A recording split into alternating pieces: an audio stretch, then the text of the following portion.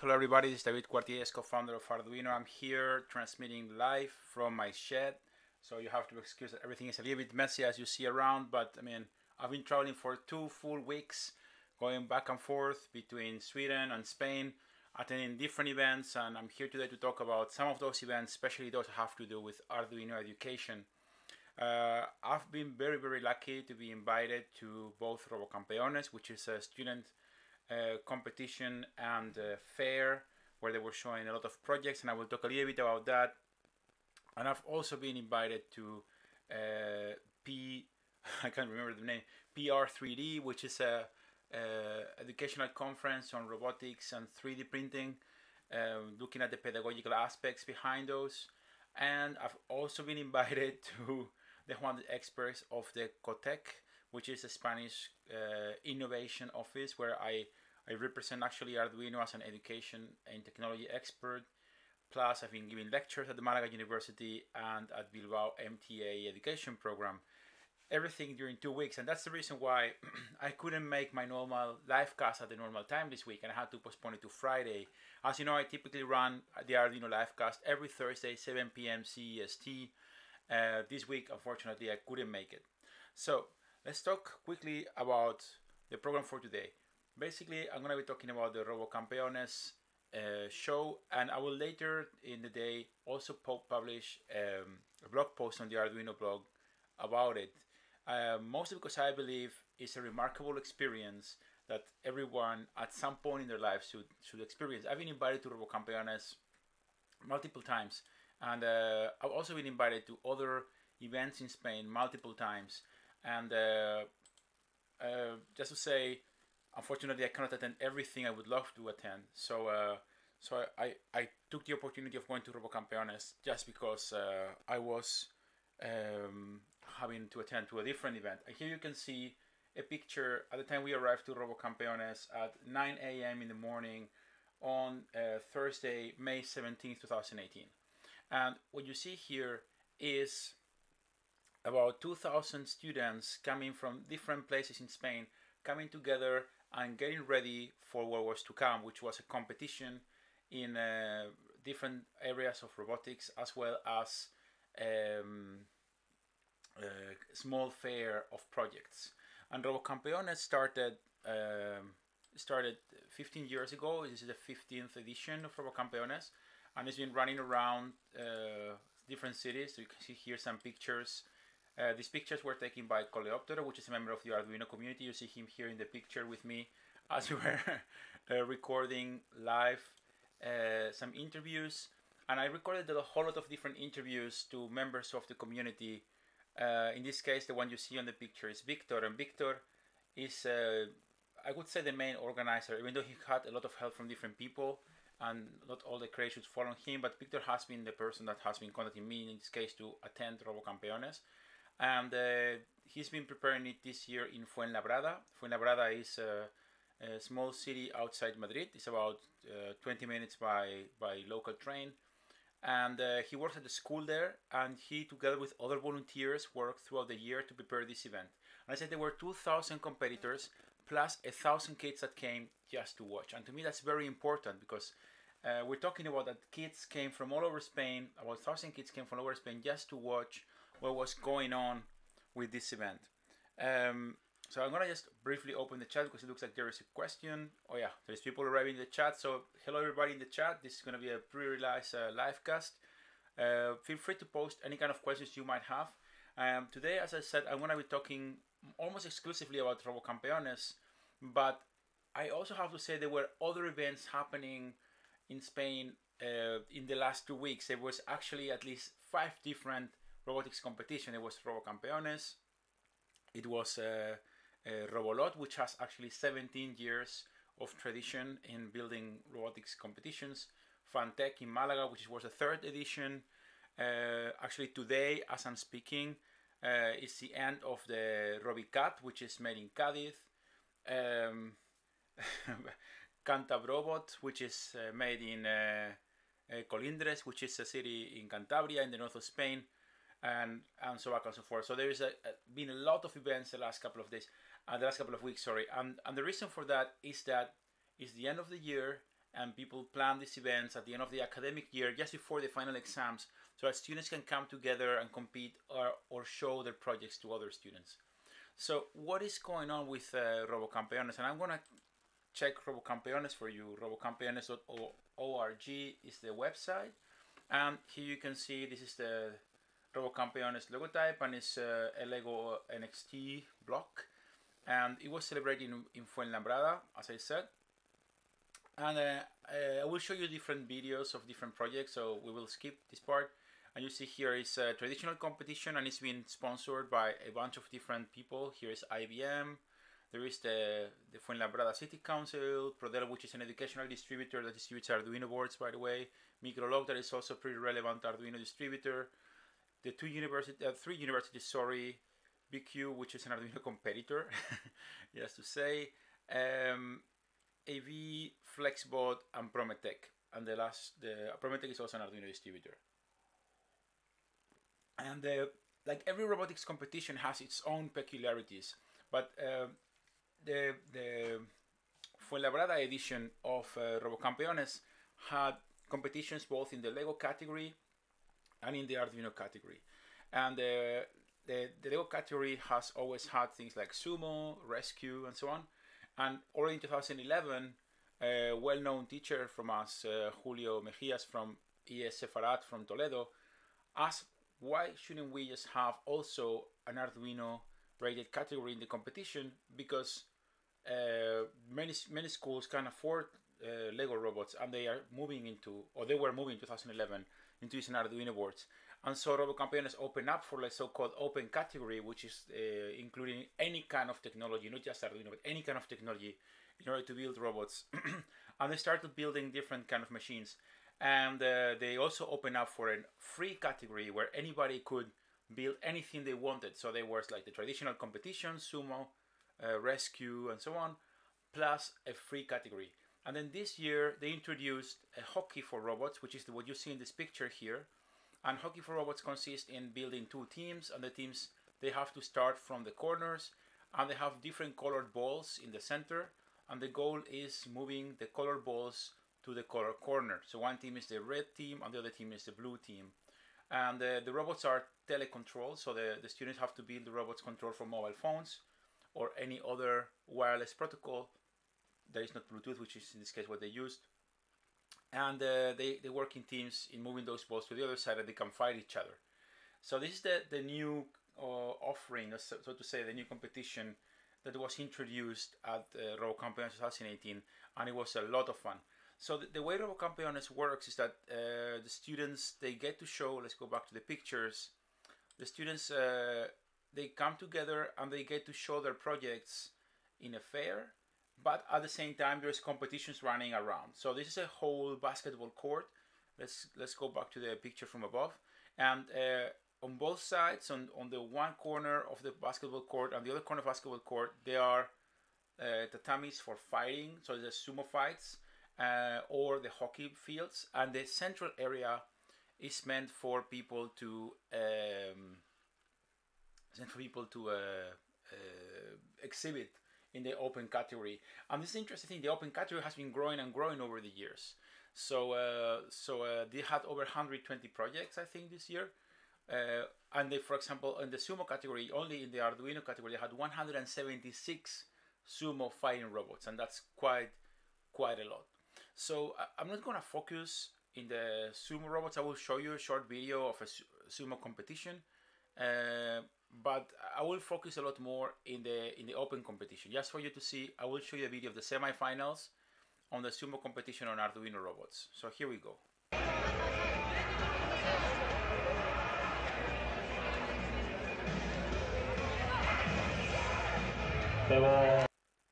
Okay, you saw it. Let's take a look at another one. These are finals.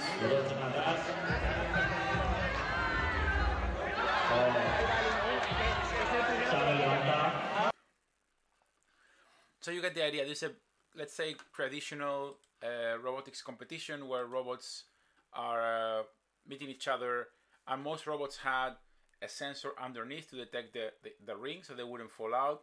and some sort of distance sensor in front to detect that there was an obstacle. With the obstacle was obviously the opponent, and they had to go fight the opponent. So let's then focus instead in the different projects that we could find there. So there was, for example, this POV installation where the students built different kinds of POVs using computer fans and mounting a whole Arduino board. The classic Arduino board with breadboard, which is my absolute favorite. So they were mounting this there, and they were using it. I'm gonna just move the chat window on the side so I can attend the chat window as we are transmitting live. Here we go. And yeah, so we continue now. I just wanted to be able of checking out whether there's questions on my other screen as we're talking, because there's a nice conversation going on in the chat. So please continue. Continue talking. That's what the chat is meant for. Then there was also, let's say, classic laser harp. So it's a classic project where there's, you see here,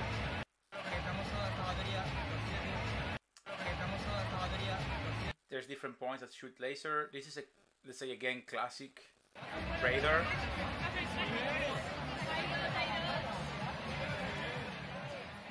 So the radar moves around and it maps on the screen what's going on. There was, of course, but there was also the pet robot that was brought by the university for the students to just see what's going on. And it's a very interesting aspect of the whole competition, because obviously if you run a competition like this one, there's teachers, but the teachers have to be assisting their students. So who's gonna be playing the judge on the competition? Especially if you have like 176 robots. I think there were over 20 sumo tatamis for the robots to fight. So the competition is actually supported by the university students, and they are taking care. You see this guy in the white t-shirt and this girl here taking the picture. They are from the university, and they are supporting the whole competition by acting as judges in the different parts and being as impartial as possible. So there were all sorts of different projects. Like the one you see here is a physics experiment. The guys had built different physics experiments that would measure air pressure, humidity, temperature, and so on. Here is the one to measure air pressure. You have to inflate the balloon. This is also a small project that was a small robotic arm letting the objects pass by. City models, buildings, all sorts of weird robots. And as I said, I was conducting interviews all the time, and I made 13 interviews that I'm going to be publishing on the Arduino video on YouTube. So if you if you are subscribed to the Arduino video channel, you will see in the LiveCast channel where there is a bunch of different short interviews that will be published. They're in Spanish, but I opened up the videos for anybody to subtitle them. So if anybody wants to volunteer to subtitle one of the videos, then it will be a lot easier to translate the subtitles to other languages. I unfortunately don't have the time to translate all of the materials, but I just want to publish them so everybody can see them, because I think it's very inspirational, because everything included technology and science, technology and robotics, technology and something else. And you see there is a lot of classic projects. And I'm now gonna focus on, here you see the sumo fights. You see there, a lot of the tatamis are on the floor, and then people are having to wear a red or yellow overall to distinguish whether they are in one team or the other, and then there are judges all over the place to supervise the competition. So it's a very interesting event that happens so fast. It's like starts at 9 o'clock, and by 2 p.m. everybody has gone home. So there's like all of these competitions running in parallel. And the one difference with other events that the events I personally organize is this is a real competition, so there is really big prizes in the end. So the school winning, they might win a big drone or a robotic arm or something else to contribute to the class's equipment. So I find it very interesting. The students actually compete to equip their own lab for their future years in a better way, and that's a very, very nice gesture from the organization, actually, I think. You see different projects again. There were a couple of vending machines, like this one. So students are experimenting with all sorts of different projects. And we're gonna move to see the interviews and videos I made. Right now we're watching the pictures from Coleoptero, which is, as I said, a member of the community. I'm going to share the folder with you in the chat so that if you're interested, you can check it out yourself. So here it goes. And if you need to use the pictures or videos for your class, I know that Coleoptero typically publishes them under Creative Commons, so remember to give him credit. And so feel free to use them. So I'm gonna move into, here you can see the prices. For example, MakeBlock donated, OMBot donated a bunch of robots, Prodel, another company from Spain, donated something else, Complubot, I think, donated some robotic arms. So those were the kind of prices, and it was interesting to see how, you know, people build interesting projects, not always expecting to win anything. So let's talk about the good things we saw. So one of the good things we saw is this walking stick, and it's becoming a bit of a classic in education here, where the kids build devices where they try to help other people, and I think that's actually very nice because they work towards with a service-minded kind of approach. This is a walking stick that's meant to be helping blind people, and it has a couple of ultrasound sensors, what gives the system kind of a pretty good resolution on whether there's obstacles on the way, and that will be mapped to the box so that it will give the person a better idea of what's standing in front of him or her. But as I said, let's move into the interviews I made, and we will just look at the relevant projects that I walked around and I saw a lot of projects, and I selected 13 projects, mostly because I couldn't select everything that I saw. And I'm gonna focus on just 4 or 5 of them, just to illustrate what's that I saw. And hopefully you will like them the same way I like them. So the first one I will talk about is this. It's about this guy. He made a calculator using App Inventor, and when I asked him, so how long did it take you to build this calculator, he told me it took me it took me 10 minutes. So that was that was quite a thing to hear this guy like, yeah, it took me just 10 minutes. Let me just find here, have the interviews, and I haven't had even time to title the interviews, so I don't know exactly what is the one. Con cualquier número. So I will just let the guy talk in the background, and I will just translate as I go a little bit, okay? Because everything is in Spanish. Un lector de QR. Muy bien, y cuéntame, ¿la calculadora esta qué hace? Porque tiene una cosa especial, ¿no? Cuando tú calculas, ¿qué es lo que hace? Calcula todo lo que tú hagas, desde sumas hasta divisiones, con cualquier número, hasta decimales, y te explica, te lo dice el resultado y la operación que has realizado. So the guy is saying, so this calculator is making any mathematical operation from additions, subtractions, multiplications, and divisions, and it tells you the result aloud, so it talks to you.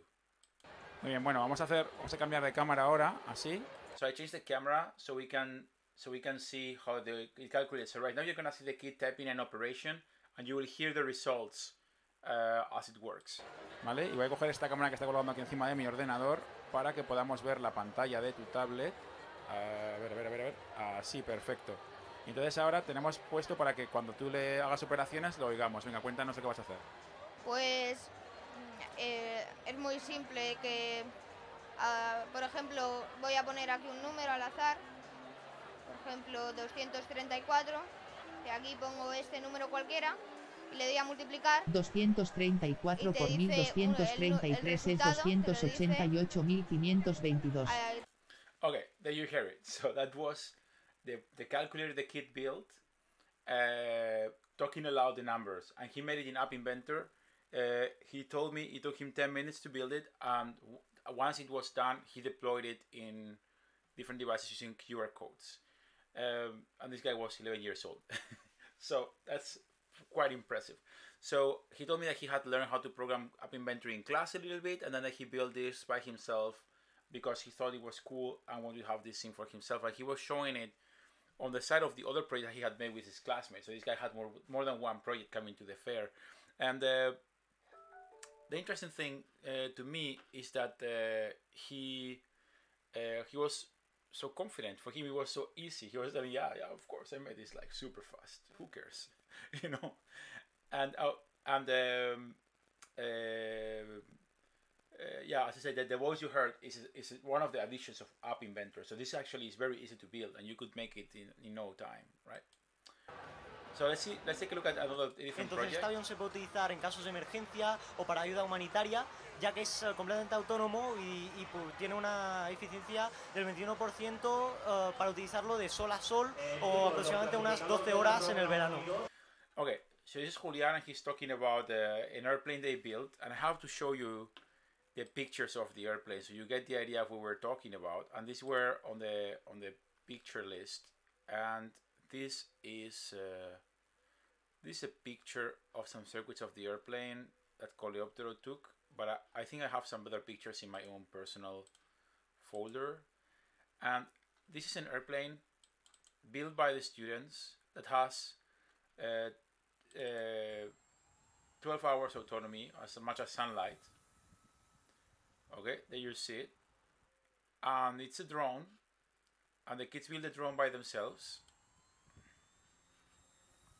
The kids are 13 years old, a team of 5 kids from school, and they were very interested in building this project from scratch.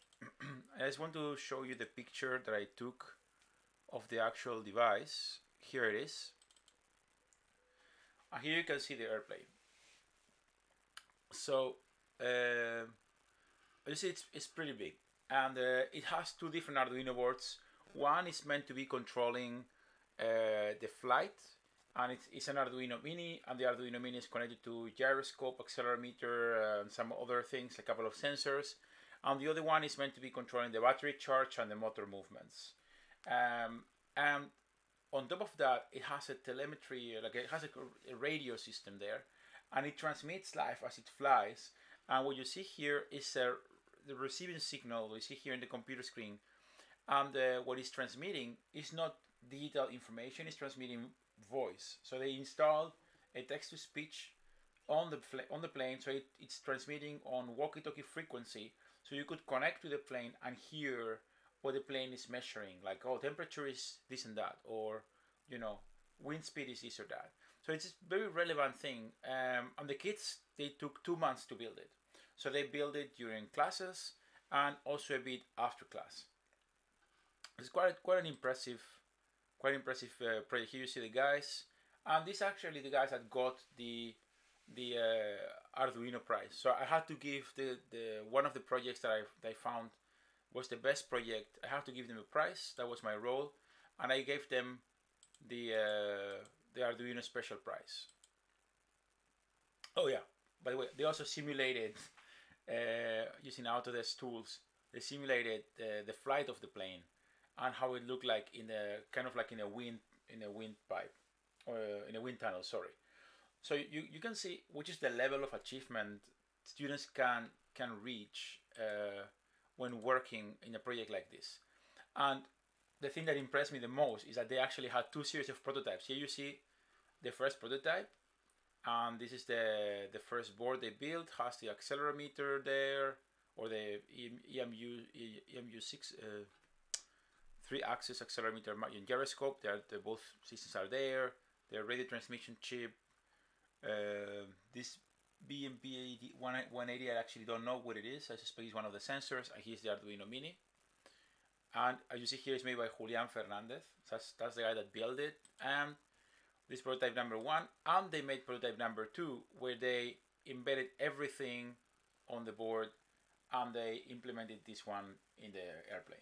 So, you know, that's the level. So that's quite impressive. So of course, to me, this was the project I had deserved the prize and had to get the prize, the special Arduino prize from us.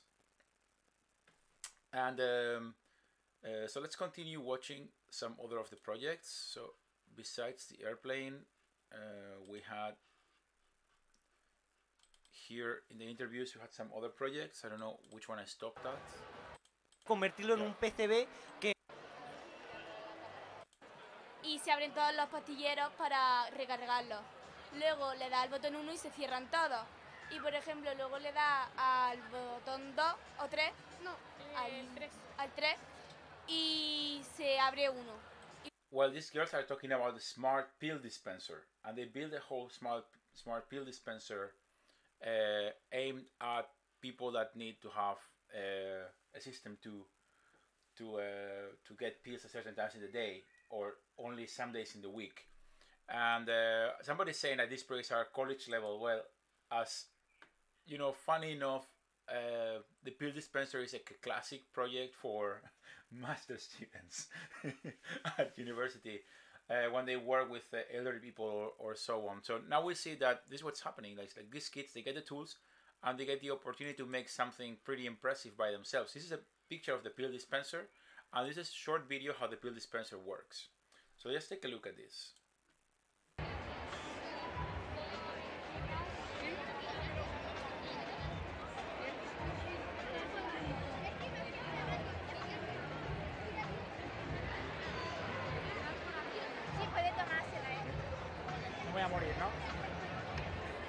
So I was actually asking whether the pills were real or they were fake, and yeah, they were fake. So I took my pill. They were candy. Oh, sorry, I opened the wrong window. I just wanted to open this one.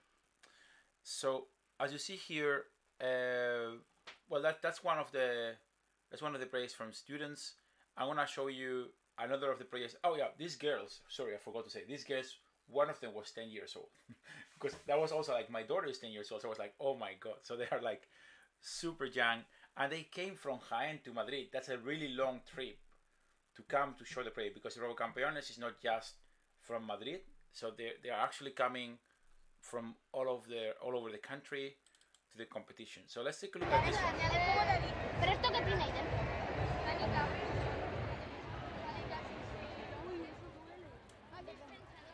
So this is from the same class, but this is a group of boys, and they made a candy dispenser. And there you see. So you have to punch in the right code on the keyboard to get the thing to dispense the candy. That's the right code. There you go. Okay. So the kids 3D printed they designed all of the parts, they 3D printed all of the parts, and then they built everything and showed it. And I have a picture of that box from the inside. I found it very impressive in the first place when I saw it. And to be honest, I was in doubt when I gave the price between this project and the one with the airplane. Mostly because these kids were 10 and 11 years old. So I was really thinking like, okay, just because they're a lot younger and they made a quite impressive achievement where they designed the whole 3D, they designed this whole dispenser was using a special piece to throw it out through using the servo motor and so on. I thought they deserved the prize as much as all the kids making the self-flying drone. And I want to show you one more thing that is characteristic for RoboCampeones, because if you are thinking about arranging as a teacher, you're thinking about arranging something like this in your region, you might be wondering, okay, how do people get organized with this? How does it work? You know. So one of the interviews I made it to Victor, and I will post this interview later tonight, and you can see it online later tonight on the Arduino YouTube channel. So I was asking him, how do you guys do it? And then they showed me this thing, for example. And this is a table of points. They are stickers.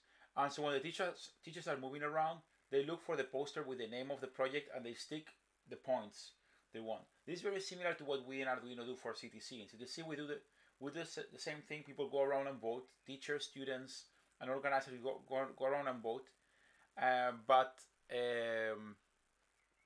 they don't have different amounts of points. These are different amounts of points. And it says there, if we zoom into the picture, there you go. You see there's different categories. This is Prueba Libre, means open category. Impresión 3D means 3D printing. And that's it. So basically, because I forgot to say, there is another category in this competition besides the robotics one, which is 3D printing. And the idea behind 3D printing is that the kids are competing to see who is making the best 3D model and printing it. And that's very different from other places where there is a competition basically on the technology. Here's a competition on design. It's a competition on the aesthetics. And to me, that was, again, very important, because I think we need to encourage people to use technology for more creative things, and this is actually very creative use. And in Spain, you can find a lot of schools that nowadays have 3D printers. I think in the region of Madrid, they deployed 330 3D printers a couple of years ago. So having a competition like this one is a good incentive for people to think about building stuff. And if you're thinking about how to arrange competition like this one, this is a way. The only problem is that at the end, you need someone who has to sit down and add all of these points for all of the projects to see who won. And it's always prone to errors. So it requires quite some organizing and you know, preparing things properly. So I think I will show you one or two more projects, and then I will probably call it a day, because there is more projects. I said I made 13 interviews. But again, you know, you can watch them online. Even they are in Spanish. I think it's going to be very easy for you to understand what they're saying. And I really want to show you this one because I think it's very funny. Like, this is a bit of an older guy, and he was impressed by a music video that he saw.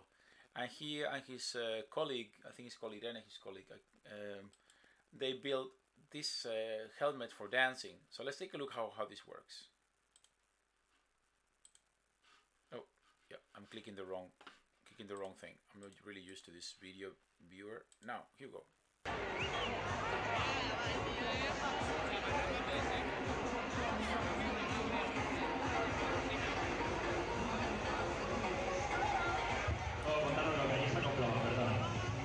Somos de Federico García Lorca y hemos hecho una maqueta de un instrumento a energía y Okay, so the guy is pretty good at dancing, but you see like the eyes are blinking as he's dancing. So I asked him, wow, how did you build this helmet? You know, it's like, how do you make the lights blink? How is it like going back and forth like Are you using the accelerometer? Are you using, I don't know, detecting how quick you like turn around? How is it working? And the guy tells me, no, this is a blink program. So it's like blinks one and the other, one and the other, one and the other. You know, I think I have by default this need to look for a complex explanation to how things work. But of course, the whole point here is that you wear this thing and you're dancing, and then the rest of the story is made by you in your brain by imagining how this thing could be working, right? But it was pretty impressive to see. I mean, everybody thought it was really sensorized and it was working using sensors and so on. When it wasn't. So, as I said, we have plenty of pictures here, and you can watch Coleopteros picture stream that I published. You can also watch the Arduino LiveCast series, where I will be publishing the interviews that I made to these kids live there. I wanted to transmit live from the event. The problem is that the internet was the only thing that wasn't working, unfortunately. So, yeah, I think you will have plenty of material for inspiration. So, but you just asking me on the chat, which is my favorite project, and okay, I have two favorite projects. On the one hand, or three. On the one hand, I really like the airplane. The airplane, I think, is genius. It's really well developed and it's very nice. Second, I really like the candy dispenser because of who made it. It was these three kids, 10 and 11 years old, and they made it flawlessly. The design was very clean and it was nicely produced. And then one more that I liked was a smart ecological shower that was made by a couple of girls that has a couple of sensors to just cut the water if the person is not really using the shower, or if the water is not at the right temperature, so that you don't get too cold water or too hot water when you just want a different kind of water, and that saves water, basically. So that was like a really smart project, and that again showed this idea of like that people is telling to me recently that like girls tend to like to build projects that are more service oriented and trying to solve problems, and the guys try to do more technical challenges. And I don't know if that's true. I prefer not to think about gender stereotypes, but in this case, actually in this event, this was repeated most times. So this was a tendency. So I want to leave you with this project here that I found in the very last minute, because there were so many projects that I couldn't find, and it's very similar to something I showed in a previous livecast, which was a do-it-yourself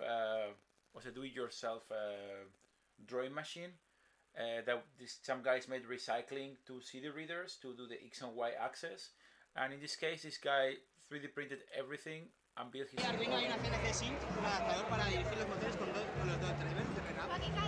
Esta placa CNC Arduino. So you see here, he built this whole machine to control this 2D drawing machine.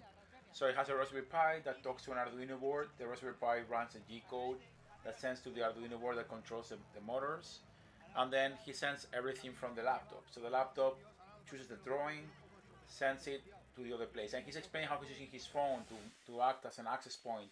So the Raspberry Pi and the computer can talk to one another and send the files back and forth and so on. Again, this guy was a little bit older. He was like 17 years old, and I like the project. It's not my favorite in a sense because I've seen this before in different ways. But he anyway made a really nice job. He performed a really nice job. So that's it. I want to thank you very much as usual for listening or watching, in this case, the Arduino livecast live on a Friday afternoon here in Europe. It's 7:45 and I'm gonna call it a day, and we will leave the chat open for a while as I will continue to edit some of the videos. I already published 3 of the videos online on the Arduino livecast.